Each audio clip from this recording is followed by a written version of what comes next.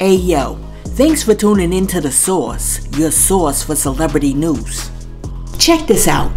The other day, Beyoncé dropped a new photo online to promote her new album, Act 2. And in the photo, she's standing there butt naked like the Statue of Liberty with a Miss Universe sash on with a cigar that has smoke wafting from it that highlights her long braids with beads.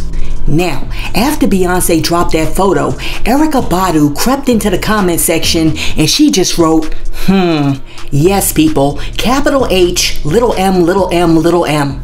Well, after Erykah Badu said that, a whole bunch of people thought that she was throwing shade because she was saying that Beyoncé stole her steez. And one person came through and said, does she own braids and beads? And then somebody else was like, Rick James, Stevie Wonder. I mean, let's be real here.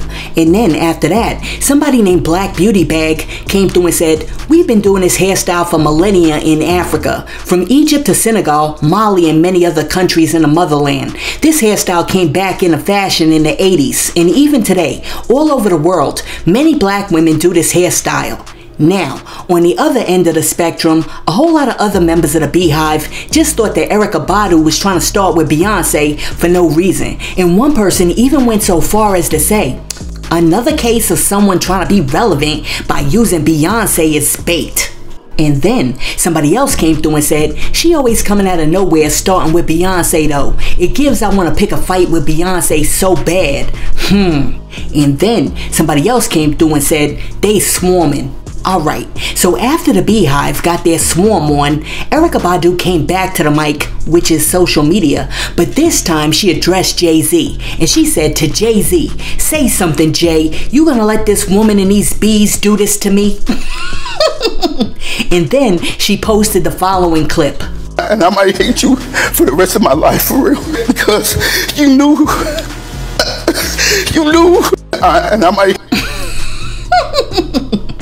Now, after Erykah Badu posted that, somebody came in the comment section and was like, she's clearly trolling. And then somebody else was like, I don't care. Auntie Erykah is hilarious. And then after that, somebody else came through and said, it annoys me when people take Erykah too serious. This is her form of affection. You'd have to be a fan from the beginning to truly understand. I can't explain it. Listen, Erykah Badu is not beefing with Beyoncé. Erykah Badu is sitting at home in a really big hat, smoking a blunt with some incense burning while she's turning out some new dude. And she's clearly just playing around on the internet. And on top of that, Erykah Badu does not need a history lesson from some tweenie boppers telling her where the African braided hairstyle came from. Trust me, she knows. We all sat down between our mother's legs and sat there for like 6, 7, 8 hours while she put all them braids in her hair with all of them heavy beads, and then she sent us off to elementary school clicking and clacking on the cheese bus. And every time we turned our heads, we were sounding like this. Trust me, Erykah Badu knows the origin of the hairstyle, she knows that she doesn't own that steez, and she's simply on the internet playing around, and most likely there's also an inside joke between her, Bey, and Jay. I mean, come on people, it's almost like we forgot how to have fun. Now, check this out. The other day, Meek Mills jumped on the internet and he said that he's willing to give the city of Philadelphia 10% of all the earnings that he gets from rap to help the city combat gun violence. Meek said, I'm gonna do a public contract with the city of Philadelphia where 10% of my music earnings go to the city of Philadelphia to combat gun violence in our city. I'm gonna start this movement, Pip Fat G's. I want to do a contract with the city of Philadelphia. Now, as soon as Meek said that out of his mouth, DJ Academics jumped online and he fired back. And Academics was like, rap about gun violence to increase violence in the inner cities by 400%, then pledge a measly 10% of your earnings from said rapping to combat the same violence that your music just promoted. Wow, this guy's a saint. Listen, I like the premise of what Meek is saying, but I also agree with Academics, because donating 10% of your income to combat gun violence after you done amped up a bunch of kids to go out and do some gun violence because of your lyrics doesn't quite add up. I mean, that's like a fast food restaurant donating 10% of its income to combat obesity, which doesn't work because you can't continue to be part of the problem and try to be part of the solution at the same time. So I think that Meek Mills needs to take the pledge one step further. And in addition to like pledging 10% of his income, he also needs to make a pledge to clean up those lyrics. I think the problem is that a lot of these new rappers don't understand that you can still keep it real and keep it street without rapping about violence, explicit sexuality, and like money. I mean, A Tribe Called Quest gave us Bonita Applebum. Classic. Not overly sexual. Slick Rick gave us a children's story. He was talking about the street, but he finessed it. Missy Elliott told us to go out and get our freak on without using a P word not once. And Eric B. and Rakim told us that they were paid in full without glorifying pimping or selling drugs. What I'm saying is, rap is an art form, and our art form cannot be limited to only like sexuality, money, and violence. We gotta bring the creativity back. I mean, for real, I need a whole new generation of Biz Markies, Nice and Smooths, A Tribe Called Quests, De La Souls, and even LL Cool J's to give me something to play in the booming system, cause the music today is way too dark. I mean, we went from ain't no half stepping to like now, I'ma shoot you as soon as I see you. I mean, we really need to get back to 6 minutes, 6 minutes, 6 minutes, Dougie Fresh, you're on. Cause I'm telling you, when we get to the point where we're playing Sexy Red Ski Yee at the White House, we have gone way too far. Ladies and gentlemen, let me tell you something. Times have definitely changed. It's different around here. It ain't what it used to be. Kamala Harris invited some HBCU students to the White House, and the DJ, they had a DJ, play Ski by Sexy Red. And the students just, all the HBCU students just had a good old time. Y'all couldn't have found nothing. Look, did you know what's crazy about this? I mean, I ain't got nothing against Sexy Red, you know, other than the obvious. You know what I mean? She's not exactly a positive role model for young ladies at all. You know what I mean? You talking about you playing, damn it, Kamala, and damn it, them students. What's going on? Sexy Red got lip gloss named Gonorrhea and all other kind of sexual things that she's named different lip glosses behind. You know what I'm saying? Just the raw dog queen. And this who you decided to play at the damn White House. Who even told you to have a DJ? What is all this? What is going on? This got to be, it's just worse. Just worse. Like we slid down. So, and don't get me wrong, ratchet music has been around since music, period. I get all of that. But y'all don't see it's a play. They don't see it. I don't know. Do what you want to do. I'm just saying, like, you know what I mean? It's a time and place for everything. That's all I'm saying. If I'm coming to the White House, you understand? You know, it's certain things I'm gonna do around my friends and family. I ain't finna do around y'all. You know what I'm saying? If I'm at a cookout and you play, you know, Uncle Luke or Back That Ass Up, me and my wife getting ready to dance. We finna have a good time. Yes, that's what we go. But if I'm at the White House, I don't want nobody looking at me. We're not here for that. Turn that damn music off. There's a time and place for everything, Kamala. You understand? That's just like church. You remember when you pull into the church parking lot, you turn certain music off. Same thing. We lost. I'm telling you. Lost as hell. Listen, I agree 100% with the Shula King, but let me know what you think. Do you think the Sexy Red is appropriate for the White House? Or do you think Kamala and them done took it too far? Let me know in the comments. And while you're down there leaving a comment, be sure to like and subscribe to the channel. Now, Check this out. The Barbs are coming for Ice Spice after Kanye West revealed that Ice Spice was willing to drop a verse on his new album Vultures to fill the void that was left on a track called New Body after Nicki Minaj refused to give Kanye West clearance to use the bars that she originally dropped on the track first. When discussing why she refused to give Ye permission to use her bars, Nicki Minaj simply said, "That train done left the building." Well, now that the Barbs have found out that Ice Spice was more than willing to slide into Nicki's spot, and she even sent Kanye a verse to replace Nicki's, they're not pleased. Because Kanye jumped online and blew up Ice Spice's spot when he said Ice Spice sent a verse in for New Body. Now, her team is saying we can't use it. Well, after the Barbs heard that, they went ham on Ice Spice. And one person said, "I hate that Ice Spice has shown her hand. Going against the queen will be the demise of her career. You don't get into the game and make a move like that. It's not about being scared, it's about being loyal to the ones that are loyal to you. This is why Nicki is the way she is." And then somebody else said, "How they sisters?" when she sent the verse in and now snatching it after it was leaked that she was sent the song.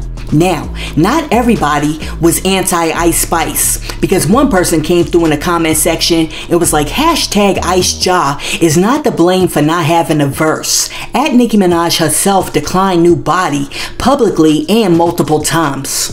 Listen, I'm not a fan of Ice Spice, but I'ma stand with Ice Spice on this one, because if Nicki Minaj refused to give Kanye permission to use her verse, and she said that the train has left the building, then she can't get upset and the Barbs can't get upset when somebody else decides to stand on that platform and catch that train.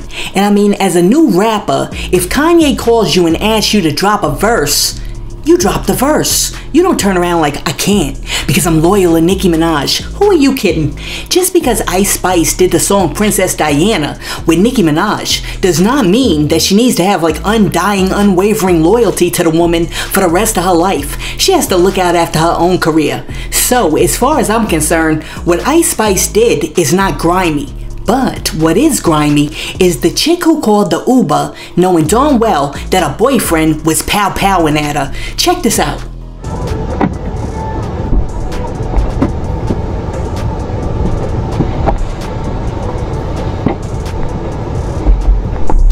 Diamond? Yeah. Go. You finna shoot up the car.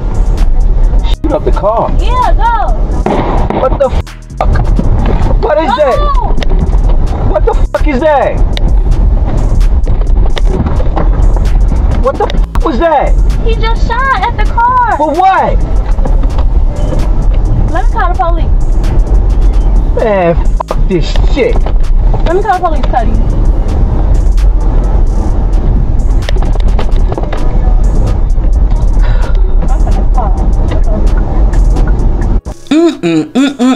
I'm just over here shaking my head. How's she gonna put that innocent man in harm's way like that? That right there is crazy. And my man was like, "What the cuff is that?" Look, real talk, if I was that Uber driver, I'd have dropped her black behind off right around the corner and been like, "Look sis, you gonna have to make a run for it, cause you ain't fin to get me caught up in your ish." And I guarantee you, when this chick finally got out the car, she probably didn't even give this dude a tip. Look people, you cannot be putting your Uber drivers' lives in danger like that. #Uber and Lyft drivers' lives matter. Listen, let me know what you think in the comments. Do you think that it was okay for this chick to call an Uber driver when she knew that her boyfriend was pow-powing at her? And if you were that Uber driver, what would you do? Would you drive that chick all the way to her final destination? Let me know in the comments. Now, peep this. The other day, Ray J was on the Breakfast Club, and while he was there talking to Charlamagne the God, Jess Hilarious, and DJ Envy, he started talking about how big a potential tour with Brandy and Monica would be. And he also discussed his vision for that tour. Are you really pushing for Brandy and Monica to go on tour together? That's all I want. Really? That's all I want. Why? I mean, like, what made you wake up one day and say, "This is what I need"? Well, I've been saying it since they did the Versus. Yeah, like I got the jet for B. We flew out there. It was this vibe. They were going back and forth. It wasn't like a competition, but it was. Yeah. And Brandy, like her side, it was like a mosh pit in a ballad. It was a ballad playing, and you look to the side, and we giving her all that support. And I just think Brandy and Monica is an undeniable tour, right? It's like you both win, last run. Like, no matter what you feel or whatever, like, how can you not take that opportunity? Yeah, I love that. If you know it's there, why do anything else first? And the last song of the tour, Boy Is Mine, close it out. God bless That'd tonight. be crazy. So I told him, like, I think that's a $100 million. Both of them, I think they can bring in Who opens up that show, though? Huh? Who opens that show? I mean, of course, Monica would have to open it, right? Now, after Ray J threw that idea out there on the Breakfast Club, Monica jumped on social media and wrote, "I've been repeatedly contacted about interviews, etc., where my name and tour possibilities are being discussed. I've not received any contracts or calls about said tour. Ray J, I'm kindly asking you to stop speaking on me in public. A private conversation would be both necessary and respectful. Brandy is a legend. She's one of one with an extensive catalog that I deeply respect and a voice sent from heaven. The conversation being had without she and I is beginning to muddy the waters severely. She and I are both consummate professionals that share a massive recording as well as an entire era. Please allow this to remain positive and beautiful. Neither should open. We should give someone else the opportunity and co-headline a massive shared stage if this is to ever happen. Any further convo should be private." Now, after Monica said that, a whole bunch of people came in the comment section to defend Ray J, because they were like, yo, why she got such a stick up her ass? And one person said, girl, bye. If you don't like Brandy, just say that. I'm so sick of her passive, rude attitude. First off, if you don't want to do a tour, that's understandable, but it's the reasoning behind it. I feel she's not keeping it 100 now. I love Monica down, but what's the point of being nasty with Ray J? That man loves music. He probably really wants to see it for the culture and the fans. Stop mentioning me is crazy. That man ain't say nothing disrespectful of Monica or about Monica, so don't make it like all this Brandy is a legend. Yes, she is, and she's gonna soar with or without doing a tour with her. I mean, it's the attitude for me. And then somebody else came through and said, she's doing too much. That's his sister, and he's not just having a convo about you alone. He's talking about them collaboratively. Nothing about him speaking his mind is out of place. That's his blood. He's literally just giving his opinion that he thinks it would be dope, which it would be. People be doing too much. Sis, you ain't that important. Calm down. You should be glad somebody is still mentioning your name in rooms that you aren't even in. Next. Alright, so after that, Monica entered back into the chat and she said, I get it. I'll forever be the bad guy in this situation and no one will ever pay attention or read/listen to understand. I have no issues with anyone, but it's not real unless there's a deal. There's no 100 mil, no contract, media outlets calling for comments about an imaginary tour, and this unfairly spikes the excitement of our supporters and the insinuation that the holdup of said imaginary deal taking place is me. The Breakfast Club interview is the first I've acknowledged of the antics. We both deserve the respect of real business being done.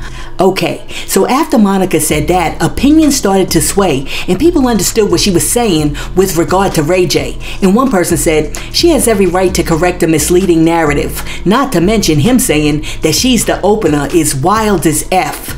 And then somebody else came through and said, where is she wrong? 100%, I'm nowhere near anywhere near Monica's status, but I do not like someone using my name in affiliation with something in which I have no paperwork or money regarding. And then after that, somebody else added, y'all really need to leave Monica the F alone. That lady don't be bothering anybody until people come for her. Listen, I can actually see both sides of this coin because Ray J's just doing what Ray J does. He's trying to make some more money for the Norwood family. But at the same time, Monica's like, listen, dude, let me handle my own business. I woke up today doing my own thing, minding my business, and all of a sudden now I'm getting all these phone calls about some concert that's actually not taking place. You're making more headaches for me, Ray J. You're making more headaches. Listen, let me know who you think is right and who's wrong in this situation between Ray J and Monica.